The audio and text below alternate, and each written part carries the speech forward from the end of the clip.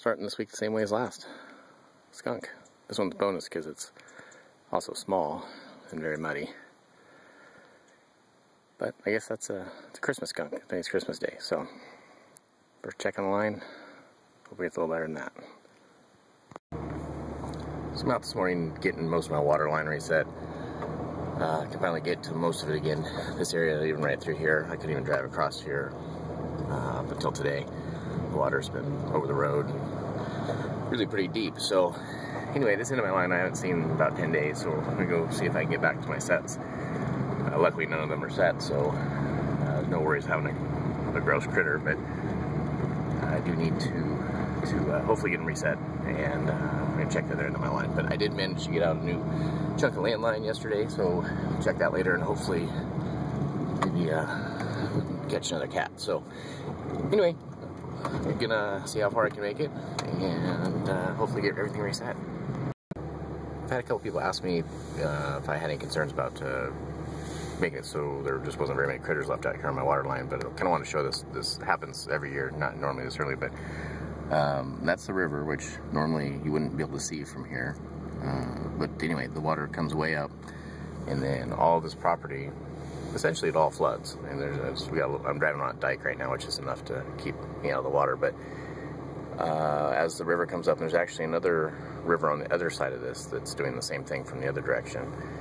And a lot of the critters just come back in, because all of the bank dens and stuff along the rivers get washed out, and then they end up back out here. So hopefully, once all the water level comes back down, I'll replenish my water line, but it'll definitely take it down for probably the next 2 weeks. It'll probably take that long for all the water to get down, but that's okay. There's a whole bunch of new critters here. That'll work. I'm going to run out and check the landline today and see if there's anything happening out there. It's been a pretty brutal about last 10 days. Super high water, freezing at night, and on during the day, so my landline's not really working.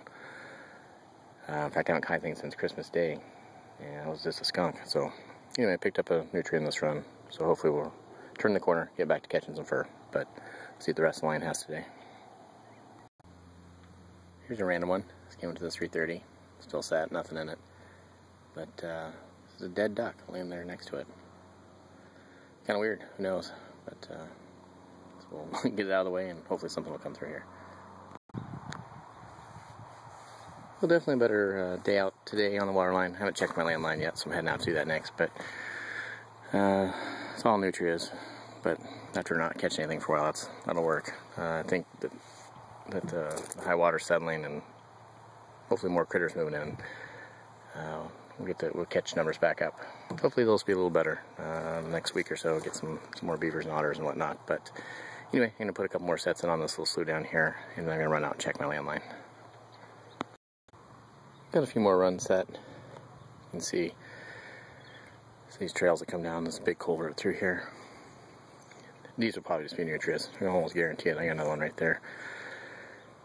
But that's okay though. I'll pick a couple of those. I'd be surprised if both of these don't have one in them tomorrow. But off to the landline, see if anything else comes up today. Well, the glorious fur continues. It's another doozy. It's actually a pretty nice possum. It's pretty light and a big one, so I guess catching something better than nothing. But I'll get this guy out. It's first actually check of the day, so nowhere to go but up from here. So we'll see how the rest of the day goes. Well, here's the newest weather change. Lots of fog. That's actually okay though, because I've actually seen a lot of critters moving today. I don't know if they feel more protected in it, but gonna run the lines and see if we can't pick up something today. So I'll keep you posted. Finally, something a little better. The last couple weeks have been just a whole lot of Nutrias. So I haven't taken a lot of video, but anyway, get this guy taken care of and see if there's anything else out here today. So next set down the road, another possum. This one, however, didn't mess up my set too bad because he managed to get a front and a back leg in that number 3. So get this all taken care of and reset and keep on moving. Well, here's today's catch. It's 3 Nutrias, raccoon, and opossum. Not terrible for numbers. I'll take a 5 catch day pretty much any day. Would be nice to mix a few more, I guess, more high quality critters in there, but it was nice to pick up a raccoon today. So anyway, I think that's going to wrap it up.